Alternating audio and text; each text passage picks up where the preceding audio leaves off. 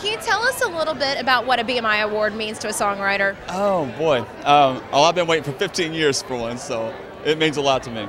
I'm just great, thrilled, and I came here to be a writer, and I started doing background vocals, and that kind of took over my life. But I wrote in between all that, and then this song came out of the left field. It's like that Chris Cable cut. I was like, oh, that's cool, but it was just turned out to be huge. So it's awesome. I started in Christian music, and I've had like 5 Dove nominations, never won. But so this is really cool. So, there wouldn't be the business without the songwriters. So there's always that whole thing of like,